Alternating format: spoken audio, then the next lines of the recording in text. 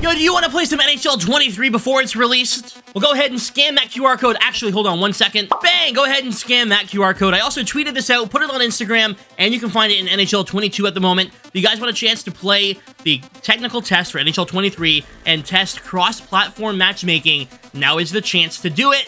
Just gotta get this code here. Now, here's the thing. I wasn't going to upload this, and I hope I don't get in trouble for uploading this, but other people are uploading this, so screw it. If I get in trouble, I'm going down with everyone else.